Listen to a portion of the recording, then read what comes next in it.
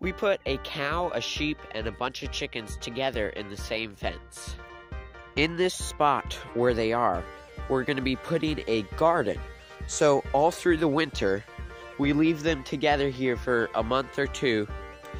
They're not only fertilizing the ground with their manure, they're eating down the grass and then killing all the weeds. After we move the animals off of them, we're going to put a tarp down, and that'll bring back the microbial life into the soil, and in the spring we'll work the soil and plant our garden.